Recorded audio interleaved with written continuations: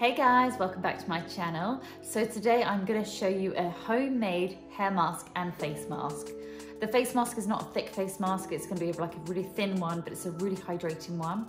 I'll go through whilst I put them on, all the ingredients and why I've chosen them. So I hope you enjoy it. If you did, please don't forget to subscribe and I'll see you in a minute.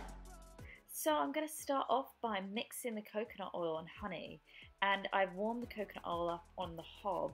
And it's not hot now, I've let it cool a little bit, and then I mix the honey with it.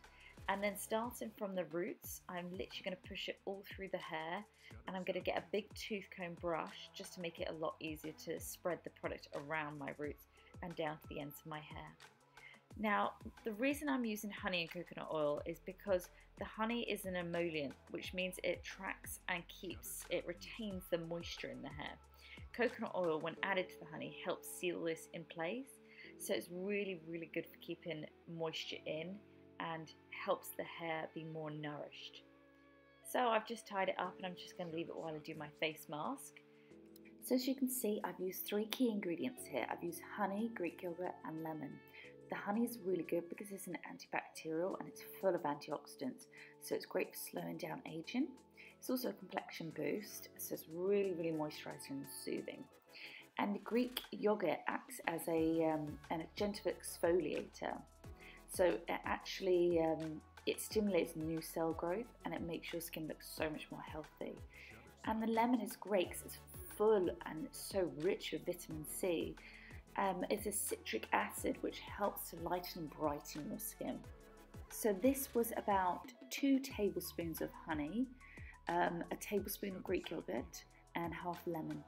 If you want to make it even thicker, I would suggest either putting a little bit more Greek yogurt or a little bit more honey in. So when applying the product, don't forget your ears. They're still part of your skin, so it's really important to cover those as well. And leave this on for about 15-20 minutes to get the most moisture absorbed into the skin.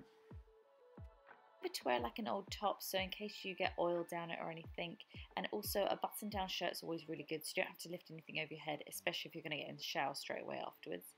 If you want to get the oil out of your hair without leaving like a greasy residue, I suggest putting shampoo onto your dry hair, massaging it in, and then use water on top, and then washing the hair again with shampoo, and it will take out all that greasy residue for you.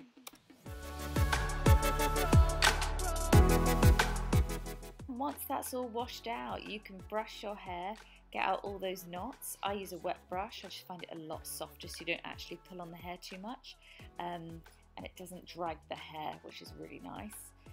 You can also let your hair naturally dry. For the purpose of this video, I actually did dry my hair, but that's just to give you guys the finished look. And voila! So I've just dried it. It feels super, super, super soft. Really hydrated. It doesn't feel greasy at all. As I say, if you put the shampoo on your hair before you wet it and massage it in, then you won't have that grease. So yeah, it's feeling really, really, really, really soft, which is really nice. That's what I wanted. It just felt really dry before, especially because I haven't cut it in a while. And as you can tell, I haven't coloured it for a while either. The ends are obviously still coloured, and that's what was feeling dry. So that's really hydrated now, and the ends look so much better. So yeah, that will treat my hair really good for this next week. I'm going to try not wash it as much as I normally do. I normally do it every other day.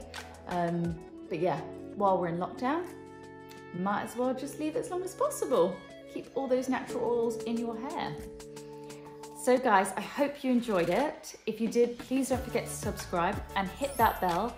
That will alert you when any of my new videos come out. And also, if you leave me a comment, I would love to hear from you, especially what you thought about the video, and if you want more, I will reply to you. So yeah, thank you so, so much for watching. I'll see you on the next video.